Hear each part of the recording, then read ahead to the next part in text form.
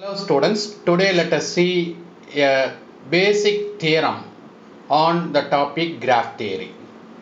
The theorem is this: how many maximum number of edges can a simple connected graph have? That is the question. Answer is maximum of n into n minus 1 by 2 edges if the graph has n vertices. So let us take a simple connected graph with n vertices. Since it is simple graph, it has no loops and parallel edges.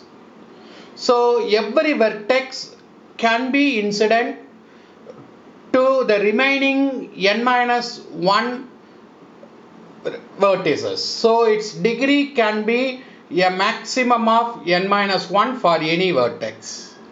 Now let us use the handshaking theorem. Sum of degrees of all vertices 2 into number of edges. So 2 into number of edges is equal to sum of degree of all vertices. So I write it as degree of v1 plus degree of v2 plus etc. degree of vn. Now we have seen the maximum degree for each vertex is n minus 1. So I apply here maximum. So this is less than or equal to n minus 1 for each vertex. So n times we are having. So when we add this n minus 1, so there is a plus in between these two. So when we add this n minus 1 to, values for n times, we will get n into n minus 1. So the number of edges, when I bring these 2 to the right hand side, is a maximum of n into n minus 1 by 2.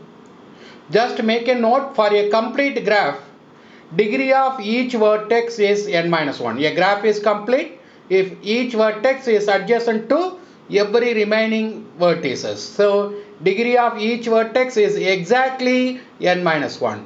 So instead of inequality, we will have equality here for a complete graph. So a complete graph will have n into n minus 1 by 2 edges is the result. So with this, the proof is over for this theorem, and let us see another important theorem on disconnected graph in the next video. Thank you.